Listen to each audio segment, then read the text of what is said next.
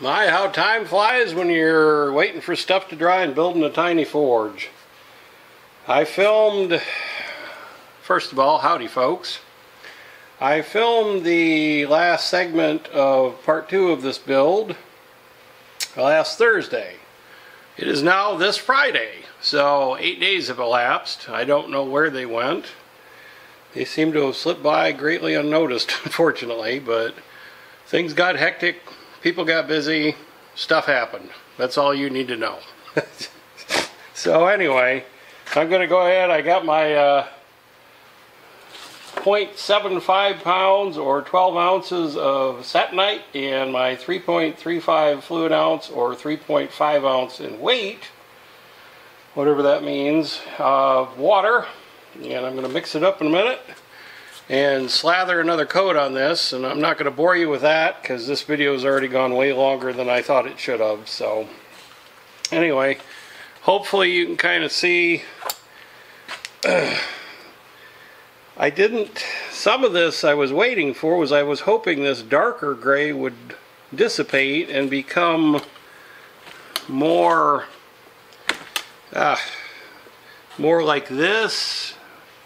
And I don't even know if you can see that with the flashlight or not. It just seems like the floor of it's just still got some darker streaks in it, but I'm tired of waiting. It's been by the wood stove. If it's not dry by now, it ain't never gonna be. So let me go ahead and mix my stuff up. And I was gonna tell you, I got a couple of 3 cracks. I wouldn't qualify any of them as bad, but they did appear. I don't know if you can get this in just the ideal humidity and temperature and airflow to get it to dry without cracks, but anytime I've worked with this stuff, it seems like it wants to. So anyway, I'll be back in a minute and show you what it looks like with the second coat on. Well folks, that's coat number 2 on. In interest of full disclosure, I told you in the other video I ended up running short and had to steal a little bit from rob Peter to pay Paul, so to speak. Well, it came real close to that on this one. I think when I measured what I had left in the original bag, which was supposed to give you both coats, I needed 12 ounces and I was, I think I was 10.3 ounces is what I had. So I had to steal a little bit from the makeup bag, so to speak. And so, honestly with this, and I don't know if it's just me being dumb or what, but I really, neither side did I coat the ends again with the second coat. I decided it wasn't worth the hassle to mix up more for a couple of reasons. First of all, there's a few cracks and little voids here and there along this. My thought is when it's time to actually use the propane to cure this, now I've got some little vents. The second reason is I'd like to actually, either I'm going to fill it in flush. Honestly, what I think I'm probably going to end up doing is putting some kind of angle iron that protects these edges, because when I go to stick something in there, I'll just guarantee you at some point I'm going to get distracted and I'll try to stick a piece of metal in the side of that. So to me, I think that'd be a good idea, is like I said, some little strips of angle iron attach up here and then just have them protect that. So let's see, what else do I need to tell you? So it was a little short, had to rob Peter to pay Paul. Second coat's on. Probably be another day or two, I'm guessing, given the history of this thus far. And I should be back and we'll put it together and fire it up, and maybe I'll heat something up and beat the heck out of it for you. But, well, I will eventually. I don't know if I'll do it in this particular video or not, but like I said, it got kind of long. So anyway, it's 8 o'clock Friday night. I got a rack of ribs waiting for me in the house and I'm tired, and I will talk to you folks when I film the rest of this. Thank you for watching. Howdy folks. Well, for those of you keeping track at home, it is Tuesday afternoon. I applied the second coat of refractory mortar on Friday afternoon. Saturday, it looked, I thought, dry enough, but I decided to be overly cautious. Sunday, stuff happened, and Monday, stuff continued to happen, so I just didn't get around to it. But anyway, here we are. Everything looks dry. There is there's some cracking that formed in the second coat too, so it's a good thing I still have some left. But I think at this point it's time to fire it up and really dry it out, and then we'll worry about any repairs after that. So this part is going to be really complicated. We have to slide the air choke onto the burner tube. We have to lower the burner tube into the forge tube, and the burner tube needs to it needs to be 3/4 of an inch back from the bottom edge of the entry tube, they're calling it. See diagram. So hopefully that's visible enough. And then we make sure the ball valve is closed, connect the hose fitting to the ball valve and propane source. And there's actually a 4-step, which is insert the fire brick, but that's only done after the rigidizer and refractory are cured. So I kind of cheated a little bit, got everything set. This is the choke tube, and the thumb screw's tight. There we go. What this does, as you slide this back and forth, this controls the amount of air, and it controls your fuel air mixture for your burn. So tighten that down a little bit. I also cheated a little bit. I inserted it until it was flush with the bottom of the entry tube, pulled it back out. Well, I made a mark, then I pulled it back out, measured down 3/4 of an inch, and so let's see.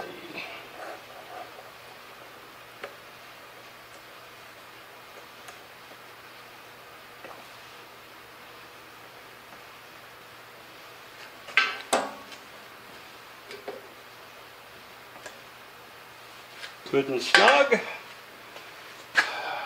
I'm going to connect the hose and stuff like that off camera because it'll be boring. I am definitely going to leak test with soapy water because it's in the shop, and I'll bring you back for the initial light up. The next steps are basically going to be boring as all get out, because it's run it 45 seconds, let cool for 5 minutes. Run it for 50 seconds, let cool for 5 minutes, run it for 55 seconds, etc., etc., until there's no steam showing. So, I'd mentioned this before about the cracks and my hope that the steam would come out. Well, I got a little proactive. I had a little bit of a void on the other side at the bottom, and I thought, well, if there is any moisture trapped in the blanket under all this stuff, the only places it has to go are either out towards the metal and out little holes and cracks like this, or up this way and pop the refractory. So I'm hoping, and again, this is off label, so do this or don't as you see fit, but it just seemed to make sense to me that it'll take the path of least resistance. So if there is any moisture still in that blanket, it should come out this way, and then hopefully, like I said, I've got an outlet or inlet on the bottom, on the back, and then one on the front here at the top. So I'll be right back. Alright folks, this is the moment you've all been waiting for. Instructions say make sure the ball valve is in the on position and the choke is all the way down and not obstructing the burner's air intake holes. Make sure the regulator is turned all the way to the left. On, all the way down, no obstruction. Light a long match or flammable material and set it inside the forge under the burner tube opening, and then open the propane tank slowly to fully on. Then open up the regulator by turning it clockwise. The burner should fire up. Adjust the regulator to achieve the desired flame. You're looking for a blue flame. Well, honestly, with these drying burns, you're probably not going to get a blue flame. Basically, what we're doing is we're going 45 seconds and then shutting it off, and you keep doing that until, if there's any steam, it stops steaming. I think I said that, but never hurts to repeat yourself. So anyway, let's make some noise. Okay, and here's another thing. I have no idea how loud this is going to be on the audio portion. So this is your warning. If you're wearing headphones or buds or whatever, or you've got your volume cranked, you might want to be real handy with the volume control, because this may sound like a jet engine. I don't know. These are very loud, but I don't know how that's going to translate onto the camera. So,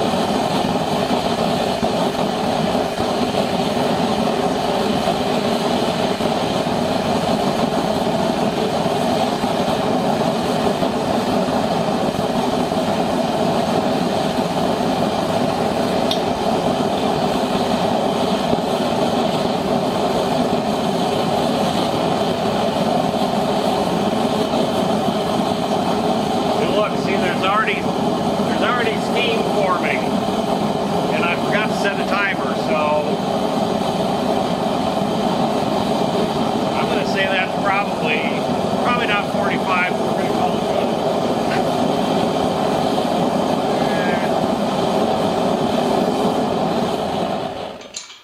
good. And off.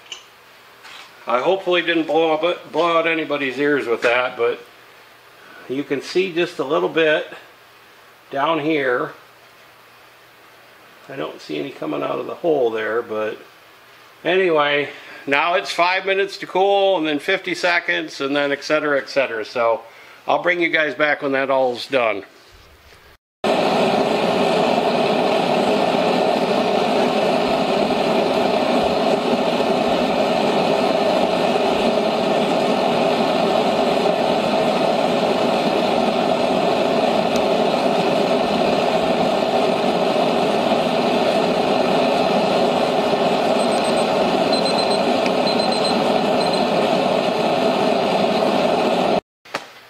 Well, folks, we made it. We finally dragged her across the finish line and got this sucker done. Oh boy, this took a lot longer than I thought it would, mostly because of drying issues and or procrastination and just getting busy. So obviously, I don't know what the total, elapsed time I have into building this. It's not terrible. I've got a few thoughts for you, and at the very end of the video I have a teaser for the first project that will be coming out of the forge, so you'll actually get to see me beat on some hot metal. Apologies though, I got my redneck make-do piece of crane rail track anvil out because it was the most convenient. And my big one is buried, and my two travel ones are accessible, but the stand that they go on is got a 2-cylinder Wisconsin engine on it, and I just didn't eat my Wheaties today, so sorry folks. I'll get my reel set up out next time, hopefully, and you can see, with the real anvil and all that. But anyway, there's a little video at the end of me beating metal, so hopefully you'll stick around for that. But I've got some notes here I'm going to go through as quick as I can. Some of this stuff I covered. Anybody that has any questions, leave a comment and I'll do my best to answer. Looks like everything's checked off, but with burner, talk about natural versus forced air and fuel saving heat difference. Forced air, they use a small air fan, and you can use less fuel and you'll get a hotter temperature with a bit more control. Supposedly this thing's a fuel hog, according to a couple of the videos. I'll let you know. I don't know that that's the case, but I'll fill one of our cylinders so I know exactly how much I got to start with, and I'll keep track of it as I go. So I'll let you know how many hours I get out of a 20-pound propane tank. Let's see. Okay, I contacted this company, Mr. Volcano, and amazingly enough, they got back to me, which kudos to them. In fact, very quickly. I'd mentioned in an earlier segment that I thought that the brick that came with it was identical to one you could get at Tractor Supply. Not according to them. The ones at Tractor Supply are designed for wood stoves and they're good for 2,000 degrees. The one that's supplied with it, they're saying, is good up to 2,700 degrees.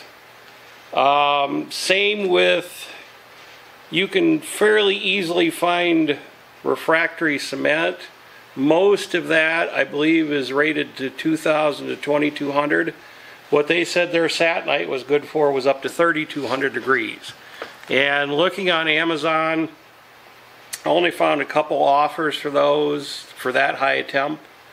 And it was, I think it was it was like $99 for a 22-pound bucket in the one case. So given that, and given the, you know, I looked at the refractory wool, you can buy that on Amazon. I found the regulators. The regulator, I mean, this one has a 6-foot hose on. Most of them I saw were 5-foot hoses. And you're looking at $20 to $30. One upgrade I saw was I found one that had a longer hose, and it was actually a mesh metal covering on it. Maybe I'll look at upgrading it at some point. That thing is fine. It at no time got hot at all. Had no issues like that. And I don't, honestly, unless you left it out all the time, I don't see an issue with it.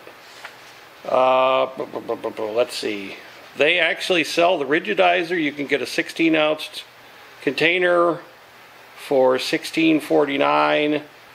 The stainless steel, I'm going to just kind of throw this out because I couldn't actually find a piece that matched what this is exactly. I'm going to say you're looking at about 50 to 60 bucks. Now that's Amazon. And actually, again, they didn't exactly have one.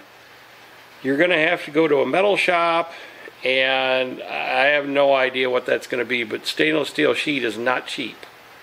The ceramic blanket, you know, again, the problem was I found a lot of 12 by 24 inch pieces. I don't think 24 will do that. I think you'll end up with 2 seams. Now that may not be an issue. With the 12 though, that body is 9.5 inch deep, so now you've got to make a long cut in the ceramic blanket, which exposes you to more issues with the ceramic fiber. So honestly, yeah, you can get all the stuff. I think I threw out a stupid number. I said, oh, you could, you know, you're going to spend a couple $100. Well, that was way out of left field, and I should have just not said it because it was way overpriced. But you're going to search, you're going to hunt, and you're going to, I believe you're still going to end up paying more, and then you're going to have to provide your own container for your forge. You're going to have to provide the body.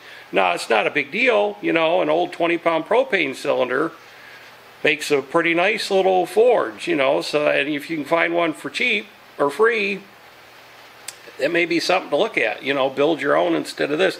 And I didn't even actually price out, because I couldn't figure out where to find them, was the little valve. Well, it's a brass valve. I'm guessing that's got to be,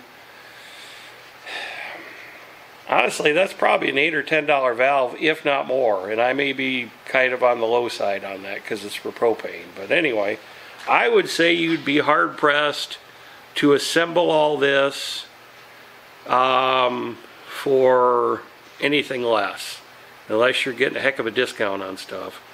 They also, I found the Volcano company sells their brand of satinite in a 4.5 pound bag for $22 for 4.5 pounds. So I went ahead and ordered that too because I was running low.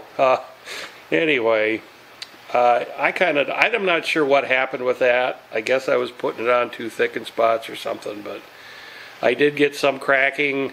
I ended up having to go through quite a few heat and cool cycles.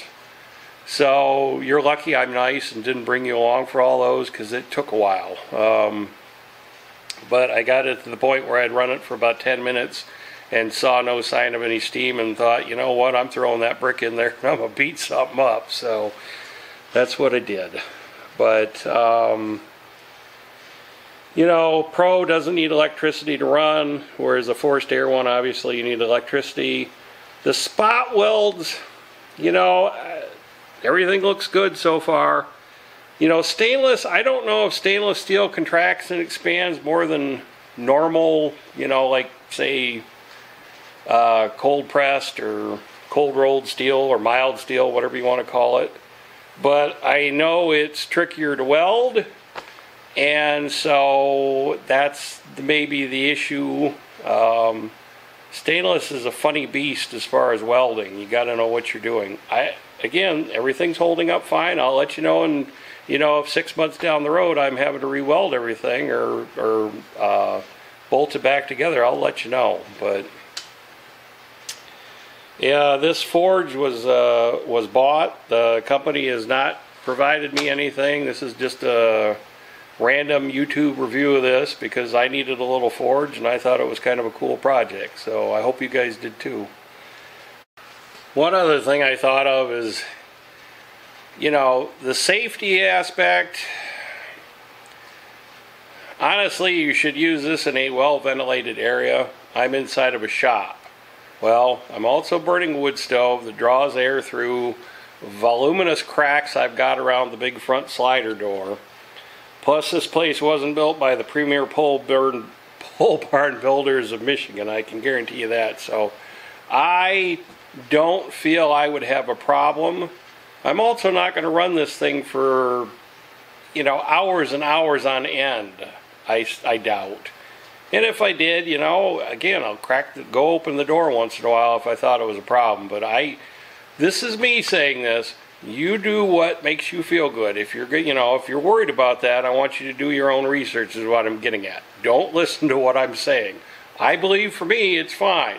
I don't want anybody to get hurt because I'm an idiot. So anyway, this went longer than I was hoping it would. But hopefully you gained some knowledge out of this and enjoyed the experience. And I really do appreciate you watching. And thanks for being here.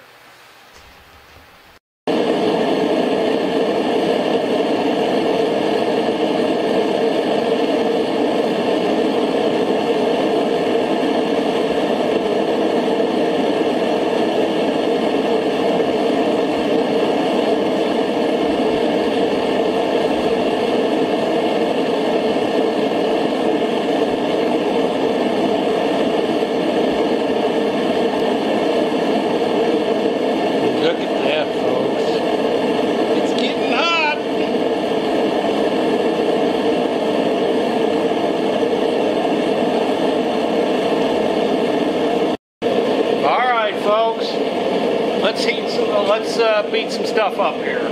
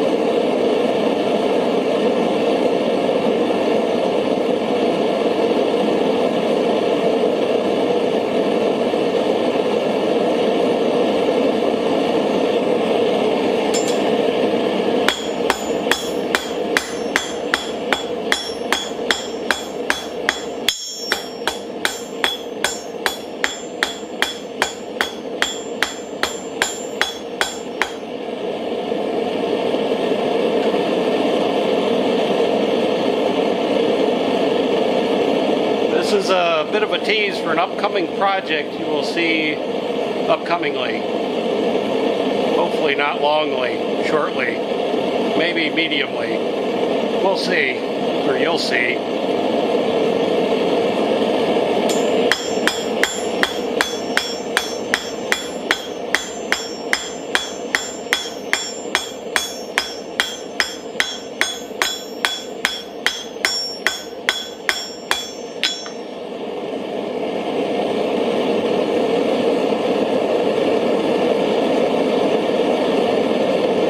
Once that fire brick's in there, it kind of shrinks that area down. That's why I'm worried about, especially with something like this, hitting this, bonking it into the ends there and busting the refractor